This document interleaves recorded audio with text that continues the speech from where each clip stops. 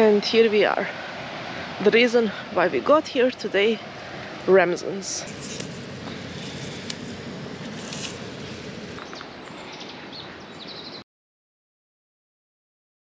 I will take one. It is an edible plant, but it is best eaten when it's very young.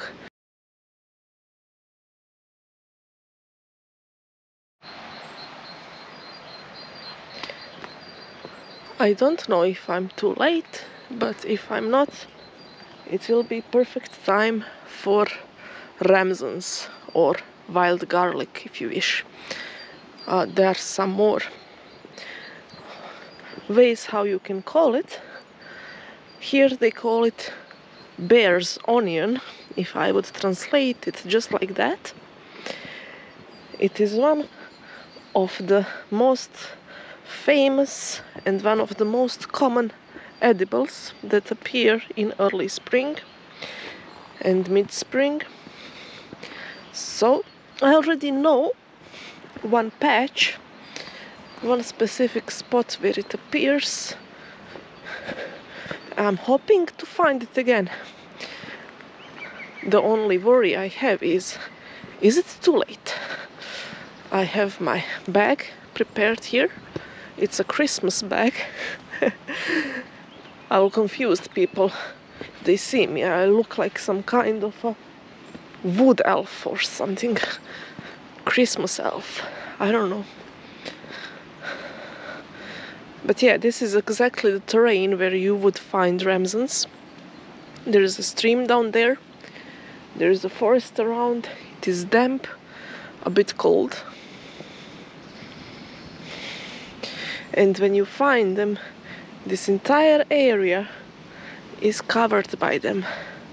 It looks beautiful, actually. Now let's see if I got here too early or too late. Not Ramsons, but something else. Everything here is filled with ground elder. I will take one. It is an edible plant, but it is best eaten when it's very young. So if you find it, it usually grows together with ivy. So here is the ivy and here is ground elder. You have 3 leaves at the top and 2 on the sides. 7 total. I mean, depends how you count them, because these 2 are sort of branched further. You need to be careful, of course, and only know what you are foraging and how things exactly look. This is the young one. If you scatter around, you find the young ones. And this is what you would want to pick when it comes to ground elder.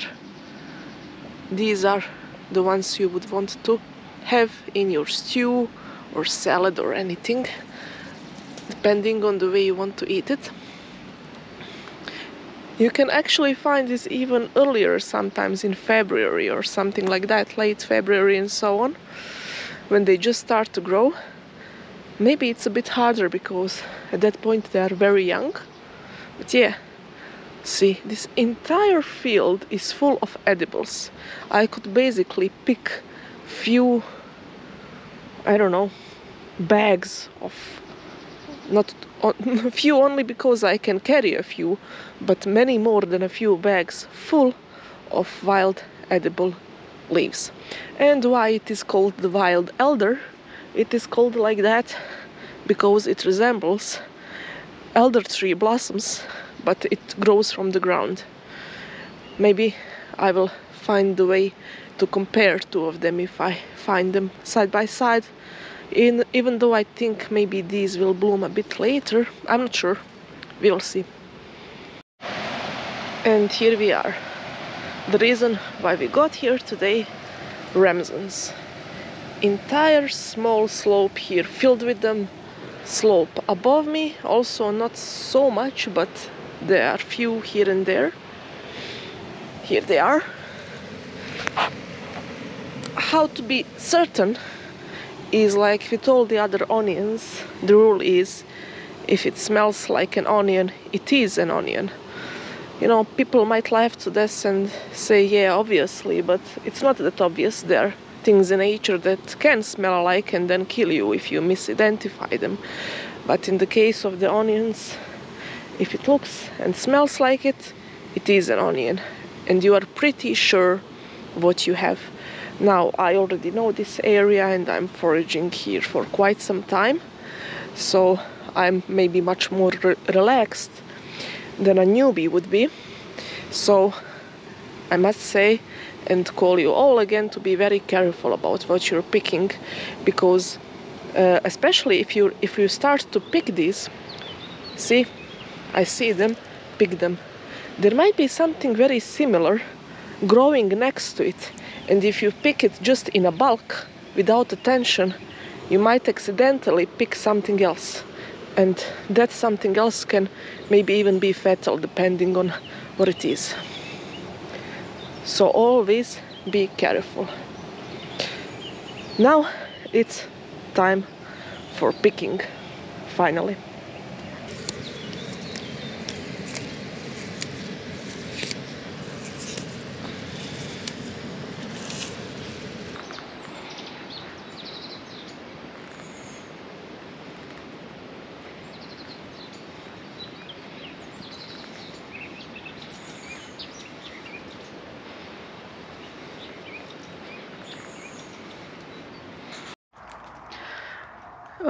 Now I went slightly off track in a different terrain, so I'm in the different forest, but not too far away, and I wanted to show you how easy it is to confuse things concerning Ramsons and wild garlic and potentially pick something toxic.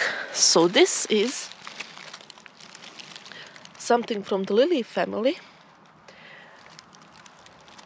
And actually I did confirm this is so-called Turk's cap or dragon's lily. There are many more names. I was in this forest before and I actually managed to record it while it had flowers. So I certainly know and am 100% sure that this is one of those.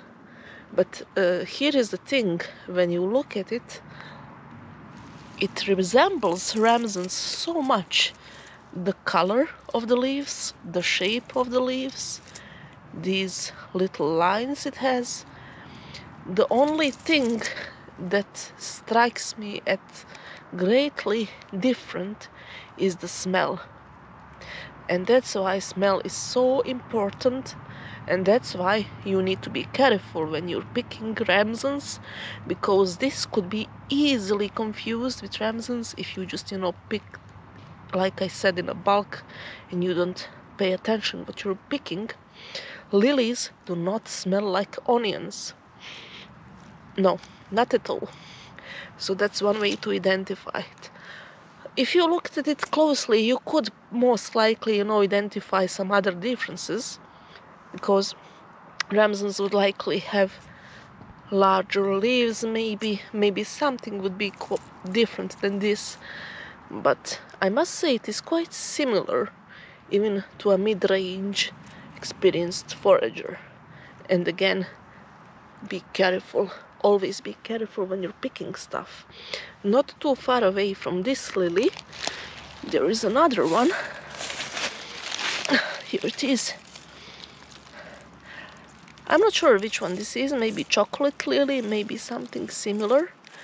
But yeah, unlike that one, this does not resemble Ramsons too much because of the dark, slightly reddish stem it has. But either way, could be easily confused if you're not careful, and those are just one of the things that might create problems. When we're talking about onions and misidentifications, lily family is your greatest enemy. Lilies will grow at the same time in the same terrains as onions, and they will quite look alike. The only thing they won't do is smell alike. So again, be very careful.